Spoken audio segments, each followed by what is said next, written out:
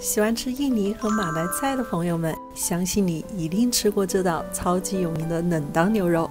牛肉味道浓郁，口感软糯，吸满了香料和椰奶的精华，一口下去让你回味无穷。因为这道菜的香料配比种类繁多，太过复杂，小薇就直接从超市买了一款现成的料理包。由于之前没做过，就选了一款做法说明比较详细的产品。这款里面搭配了2包调料，一包咖喱酱汁，一包椰浆调料粉。里面的说明书也是中英文搭配，分别写了一道牛肉和鸡肉的做法。今天我们就来试试他家的冷当牛肉，完全按照说明书复刻，看看能不能做出跟餐厅一样的口感。牛肉我选择了他推荐的牛腱子肉，清洗干净后，把外面的筋膜和油脂先修理干净。再把它分切成厚度为3厘米左右的厚块，中间比较大块的肉可以再改刀一下，分切成2块。这里选择牛腱子肉，是因为它炖出来的口感最好，但同时它炖煮的时间比较久。如果你想要节省烹饪时间，可以选择肉质比较细嫩的牛柳来代替。把切好的牛腱子肉倒入到一个大盘子里。按照说明书的指示，我们需要把整包的咖喱酱汁全部倒进来，用手抓拌，混合均匀，让每一块肉都能充分的被酱汁包裹。大概像这样子就可以了。然后用保鲜膜封住，需要放入冰箱，隔夜冷藏1个晚上。第二天，我们拿出已经腌制入味的牛腱子肉，先把锅加热，倒入适量植物油。再把腌制好的牛肉块放入锅中慢煎，等一面牛肉煎的颜色金黄，再翻面煎另外一面。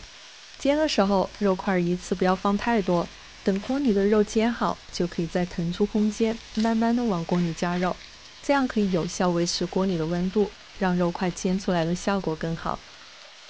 而且咖喱酱汁里面的各种香料，在这个慢煎的过程中，味道也得到释放和融合。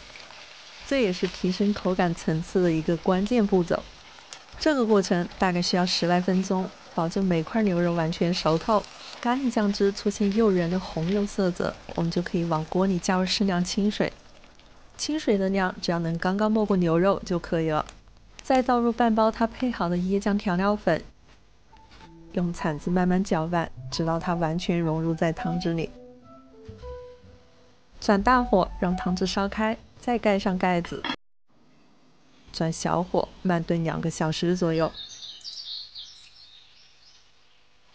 这里的牛肉已经炖了2个多小时，先夹一块肉来看看，筷子一插进去就能感受到牛肉的软烂。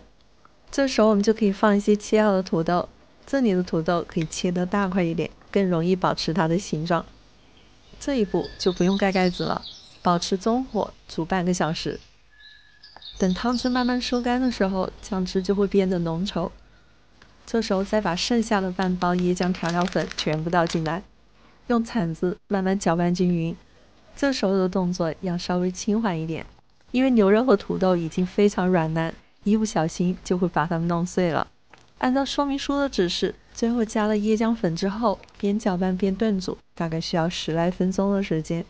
根据个人的口感，我加了一些柠檬叶和红辣椒，让它的口感层次可以更丰富一些。煮到这样子就可以出锅了。就这样，完全按照说明书的指示，一份色泽诱人、味道浓郁的冷当牛就做好了。因为省去了搭配香料的过程，感觉它的做法其实还挺简单。牛肉块经过长时间的腌制和炖煮，不仅充分吸收了咖喱酱汁的味道，还超级软烂。土豆块也是一样的美味，米饭被酱汁包裹，搭配着肉块、土豆，一口下去，浓郁的味道在口腔里弥漫开来，让你吃的幸福感满满。喜欢的朋友们，赶紧去试试吧！谢谢大家收看本期视频。如果你喜欢今天的分享，请别忘记关注和订阅我的频道“简语食记”。我们下期再见。